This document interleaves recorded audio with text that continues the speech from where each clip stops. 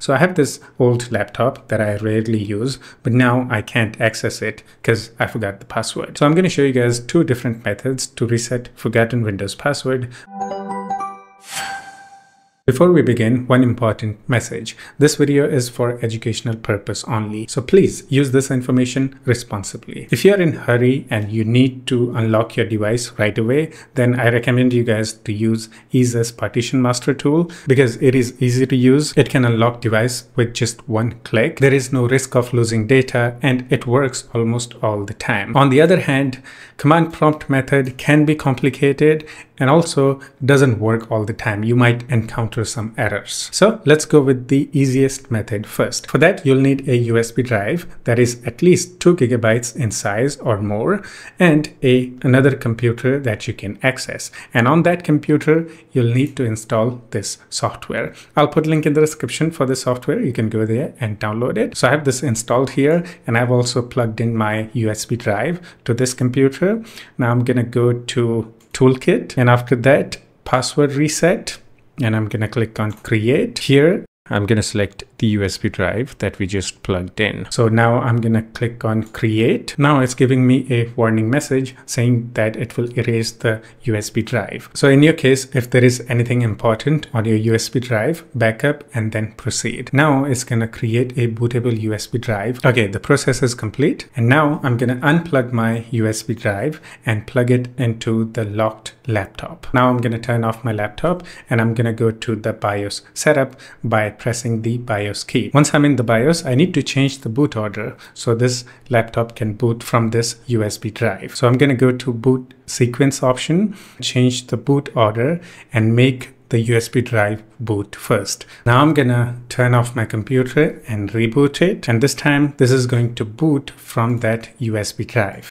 And here on the desktop, we'll find this tool called Password Reset.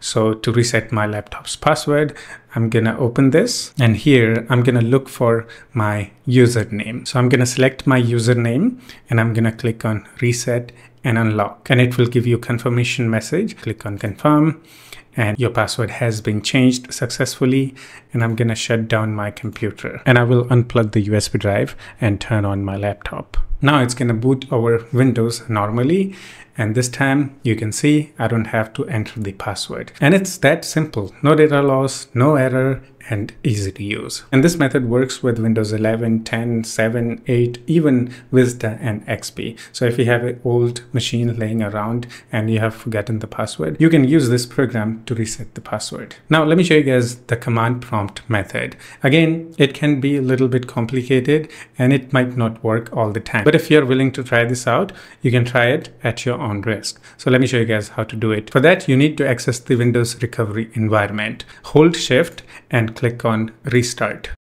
Now, once we are in the Windows recovery environment, we have to go into Troubleshoot and then Advanced Options and then Command Prompt. Now in here, we have to go to the drive where the Windows is installed. Usually it's the C drive, but sometimes when you're in Windows recovery environment, the drive letter can change. So in my case, it's the D drive. So I'm gonna type D and colon and hit enter. Now I'm gonna go to Windows directory by typing the CD Windows and hit enter. Now I'm gonna type CD system 32, and after that we have to type the following command: run utilmen exe utilmen1 exe. This will basically rename the utilmen. So I'm gonna hit enter. Now I'm gonna type this command and hit enter. After that, I'm going to close the command prompt and I'm going to click on continue. By doing this, we actually replaced the accessibility with command prompt. So I'm going to click on accessibility and it should open the command prompt just like that. Now I'm going to type following command and hit enter. This window will pop up here. Select my username,